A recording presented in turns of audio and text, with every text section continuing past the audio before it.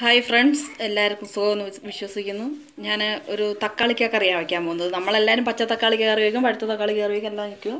നമുക്ക് വറുത്തരച്ചൊരു തക്കാളി കറിക്ക് വയ്ക്കാം. അതിന് ഞാനൊരു വലിയ സൈസിൽ 3 പഴുത്ത തക്കാളിക്ക അരിഞ്ഞു വെച്ചിട്ടുണ്ട്.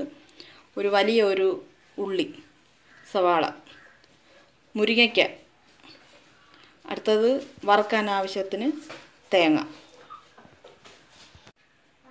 നമ്മൾ തേങ്ങ വറുക്കുമ്പോൾ മസാലയെല്ലാം അതിൻ്റെ കൂടെ ഇട്ട് വറുത്തെടുക്കണം, അപ്പോഴേ അതിനൊരു മണം വരത്തുള്ളൂ. അപ്പോൾ അതിന് തേങ്ങയിൽ ഒരു 1/4 സ്പൂണോളം ജീരകം, 1/4 സ്പൂണ് മഞ്ഞൾപ്പൊടി, 1.5 സ്പൂണ് മുളക് പൊടി, 1 സ്പൂണ് മല്ലിപ്പൊടി, 2-3 അല്ലി വെളുത്തുള്ളി, കരിവേപ്പില. ഇത് വറക്കുമ്പോഴും അതിൻ്റെ കൂടെ 2-3 ഇടണം. നമ്മൾ പിന്നെ കടുക് പൊട്ടിക്കുമ്പോൾ 2 ഇടണമല്ലോ, അതല്ലേ അതിൻ്റെ ഒരു മണത്തിന് അതാണ് നല്ലത്. മുളക് പൊടി നല്ല എരിവുള്ളവർക്കാണെങ്കിൽ കുറച്ചും കൂടെ അധികം ചേർക്കാം. എരിവ് കുറച്ച് മതിയെങ്കിൽ 1.5 സ്പൂണ് മതിയാകും. ഇല്ല, ഇങ്ങനെ വറുത്തരയ്ക്കുന്നതല്ല ഞങ്ങൾക്ക് ഇഷ്ടം എന്നുണ്ടെങ്കിൽ ഇതെല്ലാം ഒഴിവാക്കിയിട്ട് ഉള്ളിയും ജീരകവും കരിവേപ്പിലയും 2-3 പാണ്ടിമുളക് വെച്ച് നമ്മൾ സാധാരണ അരച്ച് കറി കാച്ചാൽ നല്ല ടേസ്റ്റ് ആയിരിക്കും. നിങ്ങൾ ഇതും ഒന്ന് ട്രൈ ചെയ്ത് നോക്കാം. ആദ്യം നമുക്ക് തേങ്ങ ഒന്ന് വറുത്തെടുത്ത് മാറ്റി വയ്ക്കാം.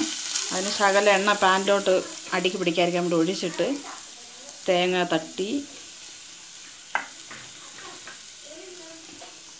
അതിൻ്റെ കൂടെ ജീരകവും കൂടെ ഇട്ട് വറുത്ത് കൊടുക്കും.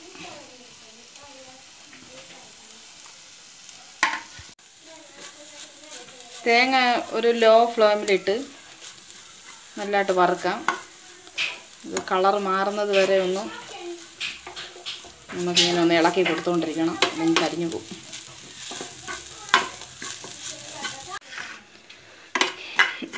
നമ്മുടെ തേങ്ങ ഒന്ന് ശരിയായി വരുന്നുണ്ട്, കളറൊക്കെ ഒന്ന് മാറി.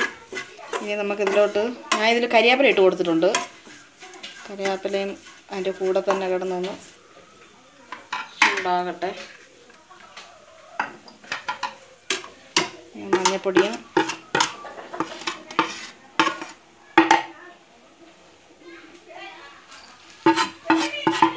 മുളകുപൊടി എല്ലാവരും ഇട്ടോട്ട് കൊടുത്തിട്ട് ഒന്നുകൂടെ ചൂടാക്കാം.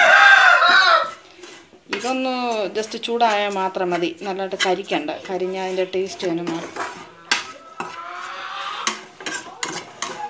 തീ സ്ലിമ്മിൽ വെച്ചിട്ട് ചെറുതായിട്ടൊന്നിങ്ങനെ ഇളക്കി കൊടുക്കാം. നമുക്ക് ആ മസാലയുടെ പച്ചമണം ഒന്ന് മാറിക്കിട്ടണം.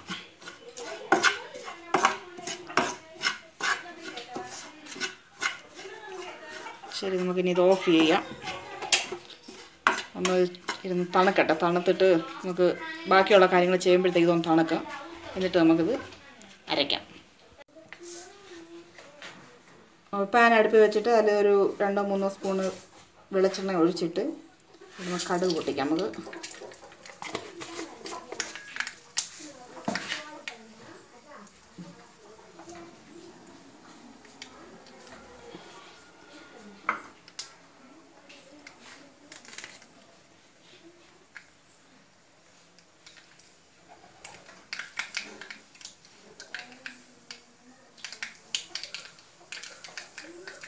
കടുക് പൊട്ട്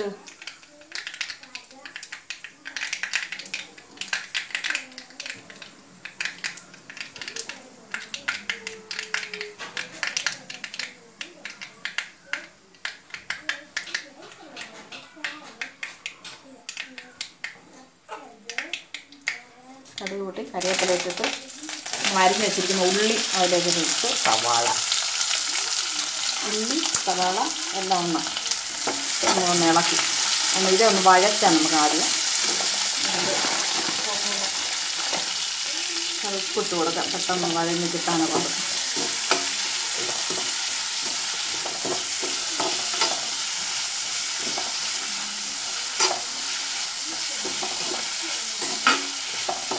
ഇത് സവാള ഒരു എളുപ്പത്തിനാണ് ഇപ്പം നമ്മളെല്ലാവരും സവാള ഉപയോഗിക്കുന്നത്. അപ്പോൾ ഇതാണെങ്കിൽ ചെറിയുള്ളിയാണെങ്കിൽ നല്ല ചെമ്മ ടേസ്റ്റായിരിക്കും. ചെറിയുള്ളി ഉപയോഗിക്കുകയാണെങ്കിൽ ചെറിയുള്ളി കൊതിയെല്ലാം കളയാനുള്ള ബുദ്ധിമുട്ടിന് ഇപ്പോൾ എല്ലാവരും സവാളയാണ് ഉപയോഗിക്കുന്നത്.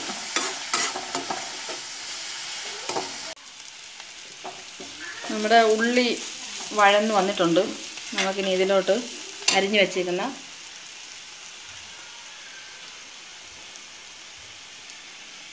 തക്കാളി ഇട്ട് കൊടുക്കാം. ഇത് നല്ലതായിട്ടൊന്ന് വഴറ്റി തക്കാളി വേവിച്ചെടുക്കാം. വേകുന്നത് വരെ ഒന്ന് വെയിറ്റ് ചെയ്യാം.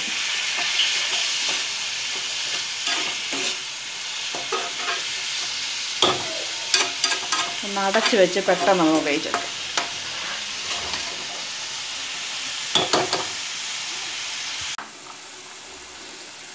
നമ്മൾ അതിലോട്ട് 2 മുളക് ഇട്ട് കൊടുക്കാം. ഇത് മുളക് ഇങ്ങനെ അരിയാതിട്ട് കൊടുക്കുന്നത് എന്താണെന്ന് ഓർക്കും. ഇതിങ്ങനെ അരിയാതിടുവാണെങ്കിൽ അത് വെന്ത് കഴിയുമ്പോൾ നമ്മളത് മുഴുവൻ എടുത്ത് അങ്ങനെ തന്നെ തിന്നാനൊരു ടേസ്റ്റ്. അത് തിന്നാൻ ഞങ്ങൾക്ക് ഇഷ്ടമാണ്. അതുകൊണ്ടാണ് ഞാനങ്ങനെ കറികളിൽ അങ്ങനെ ഇടുന്നത്. ഈ മുളകാണെങ്കിൽ വലിയ എരിവും കാണത്തില്ല. ഒരു മീഡിയം എരിവേ ഉള്ളതിന്. ഇനി നമുക്ക് ഇതിനകത്തോട്ട് മുരിങ്ങയ്ക്ക ഇട്ട് ഒന്നും കൂടെ ഒന്ന് മൂടി വെച്ച് ഒന്ന് ആവി കയറ്റാം. അപ്പം മുരിങ്ങയ്ക്ക ഒന്ന് വേഗം. മുരിങ്ങയ്ക്ക ലാസ്റ്റ് ഞാൻ ഇടുന്നത് നല്ലതായിട്ട് വെന്ത് കലങ്ങി പോകാതിരിക്കാൻ വേണ്ടിയാണ് ഇടുന്നത്. അല്ലെങ്കിൽ നാര് പോലല്ലേ അത് കിടക്കുക. അത് മുഴുവൻ കിട്ടാൻ വേണ്ടിയാണ് ഞാൻ അങ്ങനെ ഇടുന്നത്. ഒന്ന് ആവി കയറ്റുന്ന ഉടനെ മുരിങ്ങയ്ക്ക അങ്ങ് വേഗം. അത് കഴിഞ്ഞ് നമുക്ക് അരപ്പൊക്കെ ചേർത്ത് ഇറക്കാം.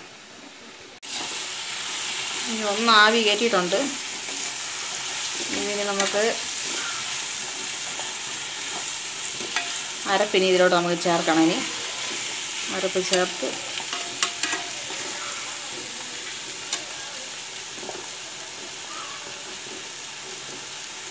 ഞാൻ ആ ഗ്യാപ്പിൽ തേങ്ങ അരച്ച് വെച്ചിട്ടുണ്ട്. ഇനി അരപ്പിലോട്ട് ചേർത്ത്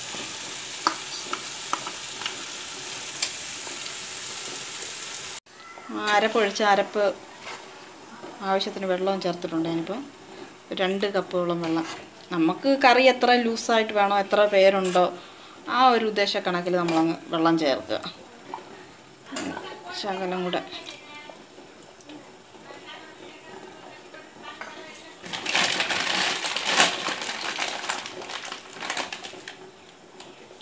ഞാൻ സ്പൂണിൽ ഉപ്പിടാറില്ല കേട്ടോ. എനിക്ക് കൈ അളവാണ്. സ്പൂണിലിട്ടാൽ എനിക്കൊരു തൃപ്തിയില്ല. കൈ കൊണ്ട് എടുക്കുന്നതാണ് എൻ്റെ അളവ്. ഇനി നമുക്കിതൊന്ന് ഇളക്കി വെച്ച് ഒന്നുകൂടെ തിളപ്പിച്ചെടുക്കാം. അരപ്പൊന്ന് പിടിക്കട്ടെ എല്ലാത്തിനും. നമ്മുടെ കറി അങ്ങനെ തിളച്ചൊന്ന് വറ്റി വന്നിട്ടുണ്ട്. നല്ല അടിപൊളി കറിയാണ് ചോറിൻ്റെ കൂടെ കഴിക്കാൻ. ഇതിൻ്റെ കൂടെ നല്ല പൊരിച്ച മീനും ഉണ്ടെങ്കിൽ കാര്യം കുശാലായി. നിങ്ങളെല്ലാവരും ഒന്ന് ട്രൈ ചെയ്ത് നോക്കണം. തേങ്ങ വറുത്ത് വയ്ക്കുന്ന നേരം കൂടുതലാകുമെന്നൊന്നുമില്ല. പക്ഷേ ടേസ്റ്റ് ചെമ്മ ടേസ്റ്റ് ആയിരിക്കും. എല്ലാവരും ട്രൈ ചെയ്യണം. നമുക്കിനി അടുപ്പ് ഓഫ് ചെയ്തേക്കാം. അങ്ങനെ നമ്മുടെ കറി റെഡിയായി. ഞാനൊരു ബൗളിൽ ഇങ്ങനെ കോരി വെച്ച് നല്ല എണ്ണയൊക്കെ തെളിഞ്ഞ് നല്ല മണമൊക്കെ വരുന്നുണ്ട്. എല്ലാവരും ട്രൈ ചെയ്ത് നോക്കണം. എൻ്റെ വീഡിയോ ഇഷ്ടപ്പെട്ടാൽ നിങ്ങളെല്ലാവരും ലൈക്ക് ചെയ്യണം. അഭിപ്രായം എന്തായാലും എന്നെ അറിയിക്കണം. എന്നെ സപ്പോർട്ട് ചെയ്യണം. സബ്സ്ക്രൈബ് ചെയ്യണം. എല്ലാവർക്കും നന്ദി. Thank you.